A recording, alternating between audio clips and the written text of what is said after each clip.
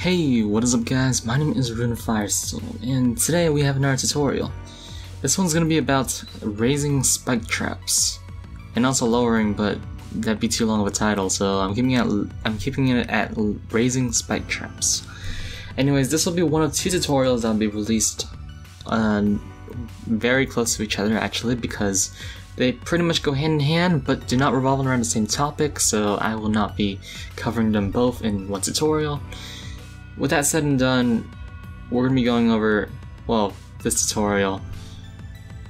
And there is a problem that did occur with this tutorial, but I'll be explaining that in the demonstration, so look out for that. Alright, that said, let's begin. Alright, so I'm going to talk about what the tutorial is about, technically. Basically, in this tutorial, we'll be talking about raising spike traps using the using movement routes, event movement routes, so we can show off how to make a spike trap. It's not really that important, but I thought I'd cover it in this tutorial anyways. And we're gonna be creating spike traps similar to that of the Paper Mario series, where when you take damage from a spike trap, you will be sent to a quote-unquote safe spot, which we'll be covering later.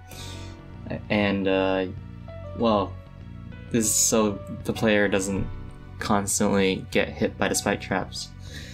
Anyways, we'll be also covering variables and switches in this section, so let's go on with it. As for variables, there are only 3, and 2 of them revolve around controlling the player's X and Y coordinates, which we'll be doing in a parallel event later.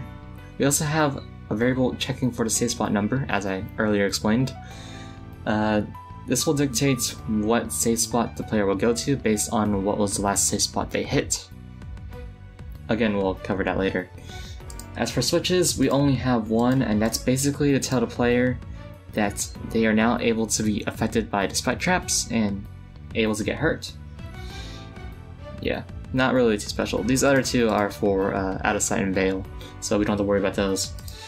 Anyways, we also technically have plugins for this one, but it has more to do with the problem that I encountered with this particular tutorial, which basically, I'll say this for now, you may need a dash disabling plugin, or at least a plugin that'll be able to disable dash at certain points. Because in this tutorial I did actually turn off dash in this particular map, and dashing will cause problems, which again I will explain later. Anyways, we will go on to the next topic right now. Alright, now we'll be talking about how we're going to be animating these spike traps. So here we have 3 events. They basically are just this spike looking animation right here, image. And we won't be touching them that much, except for the fact that we do want the priority to be below characters, which is by default. Well, actually no, since it's an event with an image, they will set the priority the same as characters. We do actually want to put them to set the we do want to set the priority to below characters so that, well, players can step across them. And as this note says, we won't actually be doing much with it on its own. We'll be controlling actually all 3 of these with an event here. Now we do also want to try to give them a recognizable name so we can easily find them in while we're checking for movement routes. Anyways, going on to this event here is where we'll be doing all our animation. There are a list of steps here, but I'll basically summarize them along the way. First off, we'll be starting off with a loop. Now we're going to be doing this so that the spike traps constantly lower and raise automatically without, say, well, basically not after one cycle has taken place. We do just want it to keep looping. I don't technically parallel does that? I'm not sure. Anyways, we'll be going on first by turning on the switch within the movement routes for each of these. Actually, we only need to do that for one of these. Don't mind the fact that it's here in all 3, though it doesn't really affect much when it's in all 3.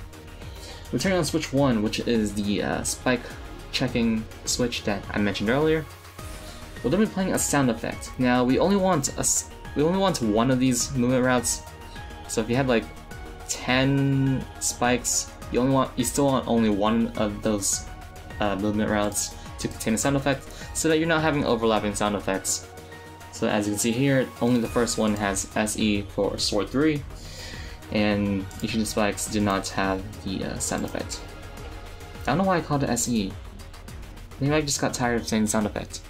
Anyways, to make the animation of the spikes change, we're going to be having it turn left, turn right, then turn up. Where turn up will be when the spikes are completely out or completely raised. And then we'll have it wait for a little bit so that the players, or at least the players, will have time to react to it.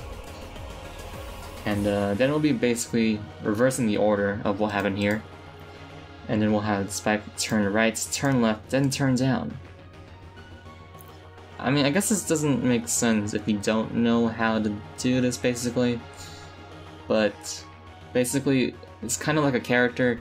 We want the spikes to turn, and like a character, turning has its own set of animations, which is what we're doing here. And we're going to actually end it off with the character turning down, which is its default position, where all the spikes are lowered. And we'll also be turning off switch 1 here, which again is not getting affected when all 3 of them have this switch turned off at this particular point in time. And we'll also have the entire movement routes wait for 180 frames, because we also want the player to be able to traverse safely, otherwise they won't have time to traverse. Well, without like an ability like Outta Sight or Veil, but that's not really the point. Besides that, you also do want to make sure that the events for the spikes, or at least one of them, has the option for wait for completion turned on. Particularly the last one, because like if you put the wait for completion, if you put this first movement route as wait for completion, then you'll have to wait for this one, and then the other 2 will. It's just basically keep in mind that you want this last event that will be playing alongside the others to have the wait for completion option checked. Anyways, that's it for the animation for spike traps. Now we'll actually be talking about the spike trap effects and safe spots. Alright, going on to the animation of, well, the effects of the spikes, not the animation. We talked about that last section. But let's go over the safe spots first, because they actually are the simplest part of this tutorial. Anyways, here we have safe spot number 1, and basically, if you're landing on this first spike and you're getting hit by the spike, you'll be sent to this safe spot. However, if you happen to cross this safe spot and then hit a spike, you'll be sent to that safe spot, which is what we're doing by controlling variables. So we'll be controlling variables for safe spot to be 1, because this is safe spot number 1, and likewise for 2, well, I guess unlikewise, we'll be changing this one to for a value of 2, so we know it's safe spot number 2. Going on to this complicated event right here, we have lots of notes because it's very complicated. We'll start off by controlling the variables in a parallel event for the player's X and Y coordinates. Now we'll be doing this with the control variable, game data, and the map X of the player character. Huh. Apparently I didn't realize that you can check for the events and events map X or Y, so that might make a part in Veil and Outta Sight seem rather complicated, but we'll be getting to that next tutorial. Anyways, we'll be sending player X and player Y to map X and map Y a player, respectively.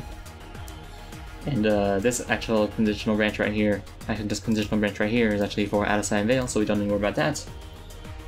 Now we go into another conditional branch. If now spiking is on, aka when the spikes are able to hit the player and make contact with them. We'll be checking if the player's X and Y coordinates are at the particular coordinates that a spike is on.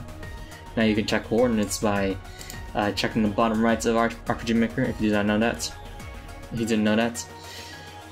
And let's see, for the spike it's 1244, this one's 13, this one's 14, etc, etc. Going back to this event here, now we're gonna actually, since all these spike traps are aligned in a row, we'll only be checking the player's Y position once at all times. But obviously, if you have more spike traps that are in different Y positions or whatever, you do want to check the Y position multiple times. Anyways, or at least in multiple instances. We'll then be checking if player X is equal to 12, and respectively, we'll also want to be checking for her 13 and 14 as well. And now we'll be getting actually to the entire meat of it. I don't know what the word would be here, actually. If conditions are met, the process will begin, starting with a little animation. So we'll be playing a pierce effect animation on the player, waiting 10 frames, and then the player will be sent to the last save spot. Now this is the part where you have to adjust to each of the positions that the spikes are at. So since the this particular spike trap is one right to this save spot, we'll only be moving the player to the left, but -1 + 0, the jump. Direction fix is optional here, by the way. And if the player touches the save spot number 2, then we'll be having the player jump 3 spaces to the right, as seen here. We'll be covering the common events, but I'd like to mention that, as I said earlier, you do want to adjust this for each of these spike traps.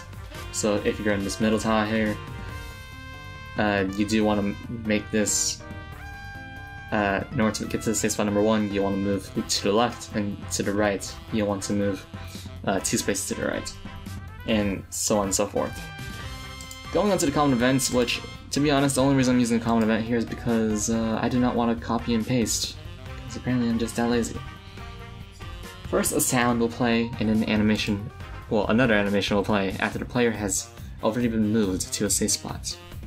The party will take some damage, 10 in this case, which is not very much because the default HP is 450, but it's inconsequential enough that it doesn't really matter.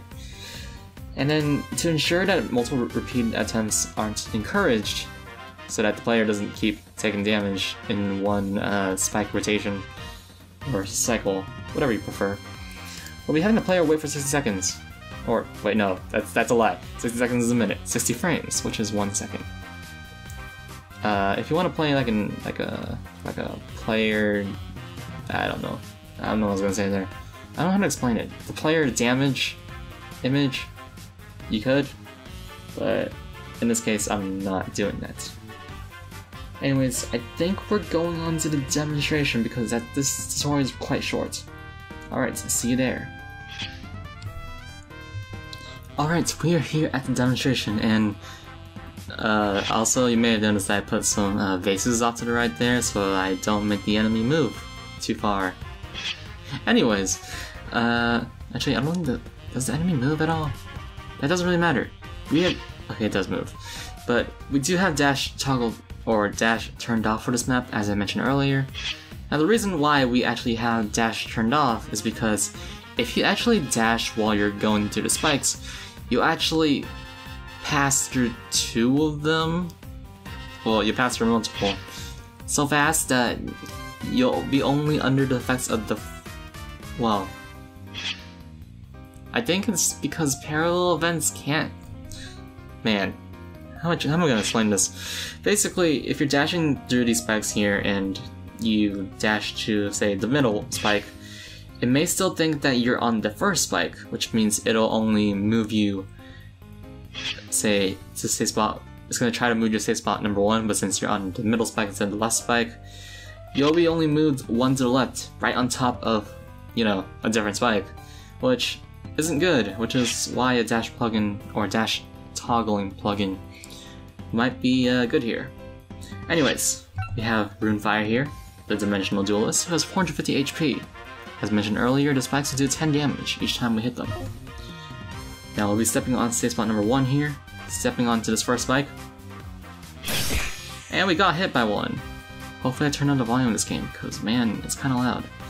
We got hit by 1, and we had like a little bit of latency there. Well, I guess we caused the latency. Basically wait for 60 frames, and we took 10 damage, which is exactly what we want. Now we're gonna go all the way across the other side so we can go to safe spot number 2. triggering an invisible checker. We're gonna hit this right spot here, which actually does take us to spot number 2, which is again on the right side. And we took 10 more damage, which is, well, it seems like it's going according to plan. But basically, that's it for this tutorial. This demonstration is very short. And again, that dash toggle plugin, or any dash toggle plugin, might help here. So with that, we'll be going on to the outro. See you there.